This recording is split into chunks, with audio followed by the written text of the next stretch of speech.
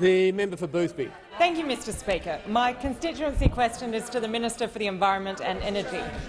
Can the minister update the House on what the government is doing to provide a more reliable and affordable electricity supply for the constituents and businesses in my electorate of Boothby and across South Australia? Is the minister aware of any alternative approaches? The Minister for the Environment and Energy. Well, thank you, Mr Speaker, and I thank the member for Boothby for her question and acknowledge her deep concern for the very high electricity prices her constituents pay, the highest in the national electricity market and some 50% higher than the wholesale electricity prices that they pay over the border in Victoria. Now, this makes life tough for the Lucas Earth Movers, a family-owned business that I visited in the electorate of Boothby. Also, it makes life tough for the households in Mitcham and in Brighton, and also for the small businesses in Dover Gardens and Somerton Park. Mr Speaker, we know that Premier Weatherall was conducting a big experiment, in his own words, by the high uptake of intermittent power, namely solar and wind. But that big experiment failed when 1.7 million South Australians went into the black after the blackout in that state.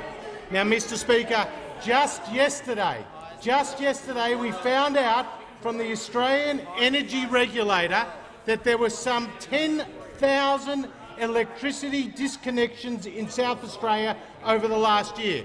And of all the states and territories monitored by the AER, this was the highest of all the states and the territories, and that the amount owed by those hardship customers in South Australia was the highest of any state or territory monitored by the AER. Now, Mr Speaker, that is why the Coalition is determined to improve energy security and energy affordability, and we're doing that by pushing reforms into the gas market through the COAG Energy Council, by commissioning the Finkel review into energy security, by looking into the effectiveness of the limited merits review process, and by trying to get a coordinated, harmonised approach across states and the federal government when it comes to the renewable energy target.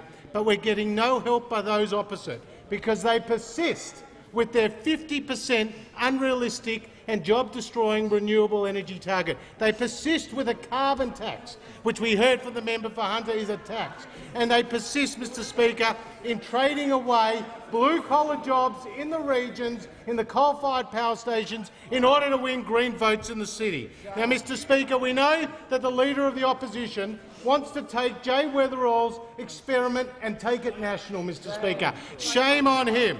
But you have to understand, it's not just business, it's not just the Coalition who have a problem with Labor's approach, it's also members of the party represented by those opposite. Graham Richardson has described the Labor Party's policy as stupid, as a farce, as a sellout of the poor and the pensioners. They're not my words, they're Graham Richardson's. Only the Coalition can deliver energy security and energy affordability for all Australians.